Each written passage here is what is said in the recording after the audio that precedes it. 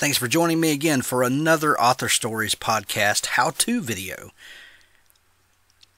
This one we're going to be focusing on simplifying Microsoft Word. One of the biggest arguments that I hear from people about using Microsoft Word is that it's just too cluttered. There's just too much going on the screen and it can be distracting, and I understand that. But I still feel that Microsoft Word is one of the most powerful tools that a writer can have in their toolbox, and I think it's important. We've talked before about that if you are a professional writer and you're working with an editor, you are going to have to get into Microsoft Word at some point to do edits and track changes, and it's the industry standard. So whether you choose to use Microsoft Word or not as your daily writer, I think it's important to understand how powerful it can be and to also not get lost in all of the stuff that Microsoft Word can do. So to begin with here, I have Microsoft Word open. It's the version I'm using is in Office 365. It should look pretty similar across the modern versions. Office 365, Office 2016 or Word 2016, Word 2013. I know I've gone through all of these versions here that I also have installed on my computer lately, and everything works pretty much the same. Office 365 does simplify the ribbon view, as you see here at the top of the screen. It's a little more condensed, still a lot going on there, and once you have your initial page structure set up, you really don't need to visit a lot of these options anymore, and I think that's what gets people confused. Maybe not confused, but just kind of all the visual stuff just gets in their way, and they just want to sit down and type and get words out. And so here are a few things you could do to simplify the view and actually turn Microsoft Word into a full screen minimalist writing app. So the first thing I do, all of this white space drives me crazy. So the first thing I do is I click on File, and I come down to Options, and I come down to the General tab here, which is by default, and I choose the Office theme first, and I turn that to black. Office 2016, Office or Word 2016 is the first version, and Office 365 are the first versions to offer this black theme. Office 2013 gave you a dark gray, which is nice still, but I really love the black theme. So we're going to choose that. I always turn the Office background just to no background, and it just turns off some of that. Also under startup options, one thing that kind of annoys me about Word is that every time you open it, you get that screen that lists all of your recent documents, or it'll list templates that you can choose, and I never use any of those. I always just go straight into a document. So I turn off show the start screen when this application starts. Turn that off right there, and then go ahead and click OK. Now then, that's already looking better.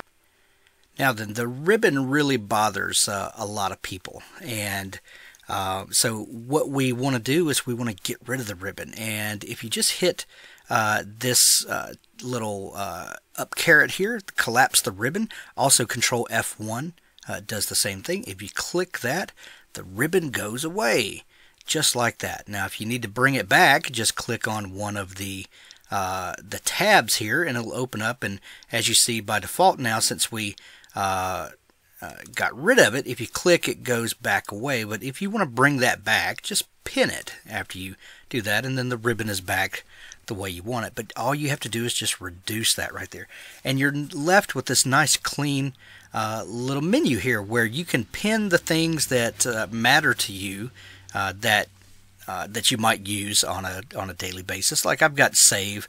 I have Word set to autosave, of course, but sometimes you just want to go up there and click if you've maybe you have it set to save every 5 minutes.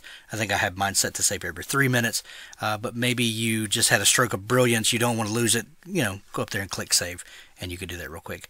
And then new document, spell check, search, print, and you can add things to there. One thing I'm going to show you here that because some people, this is not enough. It's still too cluttered for them.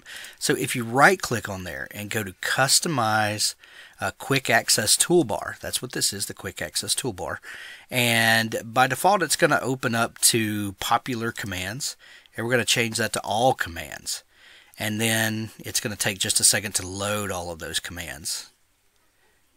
In just a second.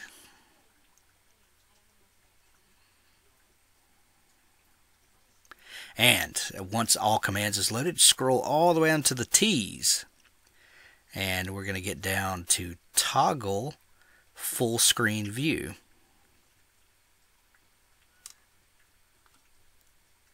Right here. Toggle full screen view and then click add. I already have it added here, so it's going to say that it's already on the quick access toolbar. But click in the left column, add, puts it in the right column, and then OK. Also, if there are other tools that you would like to add to the little toolbar there, just find them in the list here. Everything that Word can do, just about, is in this command list here, and you can, hyphenation options, if that's something you're into all the time. Click that and add it to the list. I'm just going to remove it because it doesn't. But anyway, that's all right there. Click OK, and now we have this nifty little icon right here. Well, when we click that, it sends us into full screen view with nothing but the blank page. Nothing to distract us, and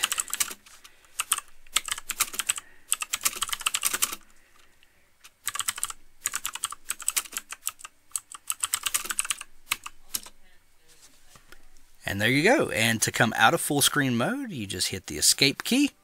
And so after hitting escape, you're right back to your standard Word screen. Now, you know how to turn Word into a minimalist writing app, but we could take it one step further if you want to.